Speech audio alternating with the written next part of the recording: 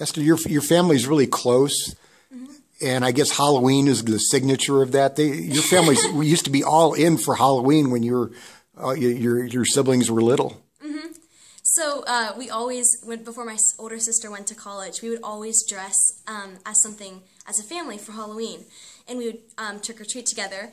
And when we first started, we kind of did more basic costumes. Like we dressed as Peter Pan one year. We dressed as the Peanuts characters another year. We did Power Rangers and crayons another year. But as the years went by, it sort of evolved into crazier costumes. So one year we dressed as the Kardashians.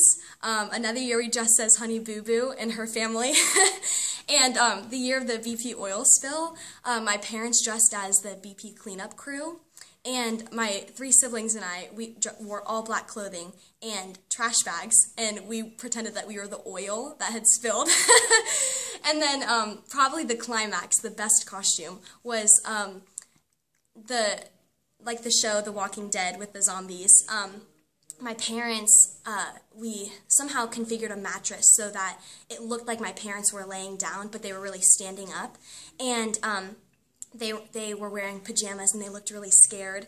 And my siblings and I wore brown clothes, and my older sister made us look like zombies. And the theme was The Walking Bed instead of The Walking Dead.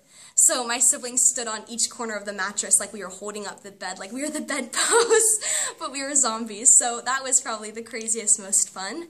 But I think not only does it epitomize what my family is, we're so close and we're always able to have fun, but I think it also shows my parents' philosophy about life and doing things that you like to do and having fun with your life and not taking yourself too seriously.